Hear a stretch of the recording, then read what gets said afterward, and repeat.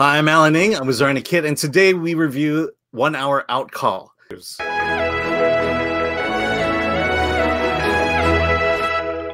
A sophisticated, sexy drama unraveling the complex relationship between a call girl and her client who meet every Thursday night. It's directed by T. Arthur Cottam and written by William Norrett. Stars William Norrett and Natalia Ochoa. Let's just jump into it. The one thing I like about this movie is the narrative structure of it.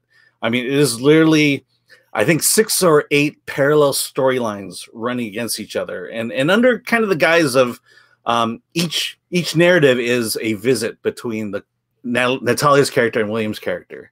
What did you think of that? You know, the non-linear storyline, I thought it was cool at the beginning. I thought, oh, okay, so we have all these different cuts that take place over all these different visits, and there's some graduation dinner kind of in between. And I thought, okay, that's cool. Like, I guess this is what they're going to do for the first few minutes, and then we're going to start the movie. And it just continued and continued and continued, and I was like, okay, what? It was just, for an entire movie, I thought it was a little bit much. Not that I wasn't confused by it.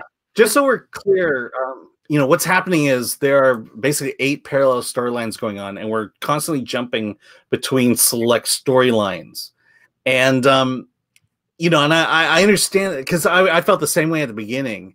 And there comes a point where it's like, well, how long can they maintain this?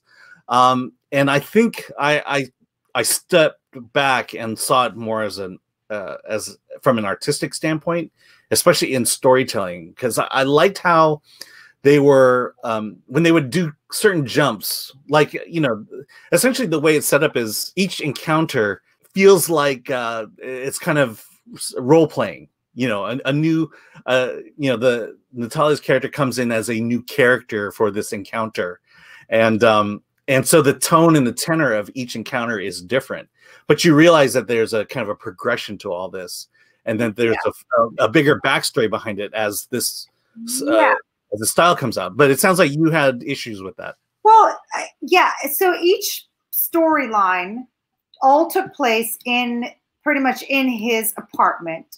And it was just the two of them. So the outfits are different. What they're talking about is different. The tone of their conversation, yeah. And they get to know each other also. I mean, sometimes she's got a couple of different names. She's Esmeralda. Sometimes sometimes they're taking a bath together. Sometimes she's complaining about her roommate to him. Sometimes she's talking about her grandmother that died. So, and then another one, he's giving her a gift. So we do see how their relationship progresses, but we cut back and forth. And then there's this underlying storyline of a college graduation. So to me, like you said, from an artistic standpoint, I thought that was a great idea.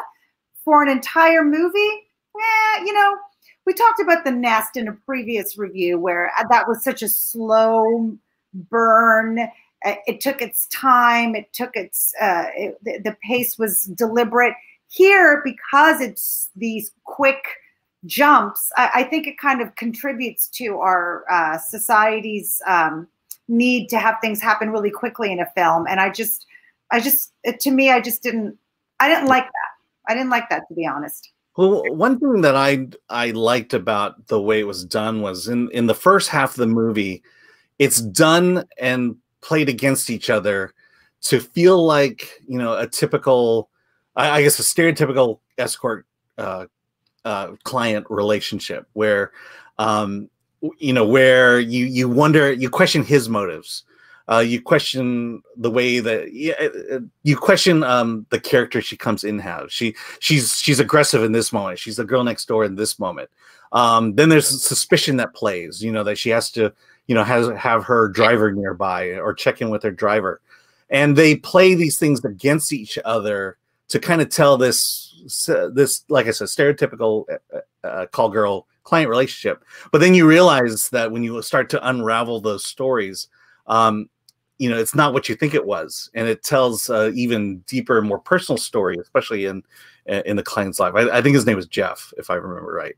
You know, and that's the thing that just really intrigued me. And there's a dinner scene in a restaurant scene in the middle that that seems out of place until you realize it's not out of place, and you see that play out. And so I felt like from a story standpoint, it played out really well, and it was very clever, and I really enjoyed that aspect of the movie. Yeah, it was very clever. I do have to say it was very, very clever.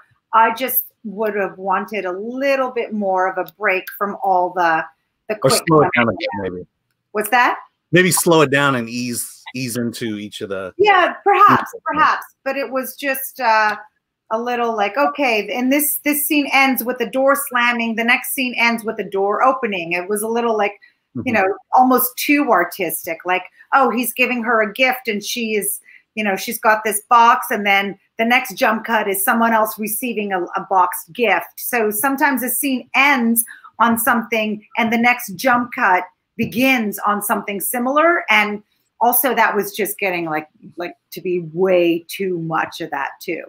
I felt differently. I mean, I've seen these kind of films before, but I did think that this was not only original but clever as well. And the way it plays out in the end, you know, it does make you go back to the beginning and realize what was going on in those early moments that led to the final ending, which personally I felt paid off. Okay, so one thing I will say negative about this was I was frustrated by the acting, especially from William Norrett. I think he's a much better writer than he is an actor. Yes. It just, you know, it's as if I were to act, you know, and things like why?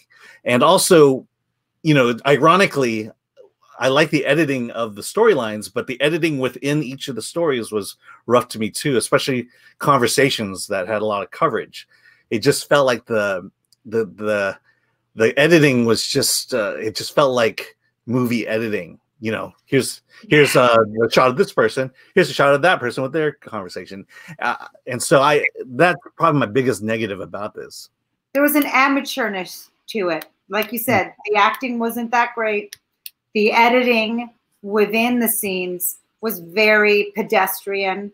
I just felt that it was just not up to par in being a good feature film. It could have benefited from having some type of a mentor or somebody kind of godfathering the filmmaker, because in there is a really good film somewhere. It just needed a little bit of tweaking. Just by the fact that you didn't like it as much as I did, I think the gimmick wore thin on you. Yeah. I'm thinking that you gave it a 5. Well, I'm trying to be a little nice because I appreciate the originality, so it's a 6. It's a 6. Okay. Well, you liked it more than I did. You probably gave it a 7. Yeah, 7.5. I love the story. I think it was just clever, all to the point where I forgave a lot of the technical problems of it. So 7.5. Okay. All right. Visit filmthreat.com for more news and reviews. Like, subscribe, and comment about what you thought of the film below. And with that, let's get out of here.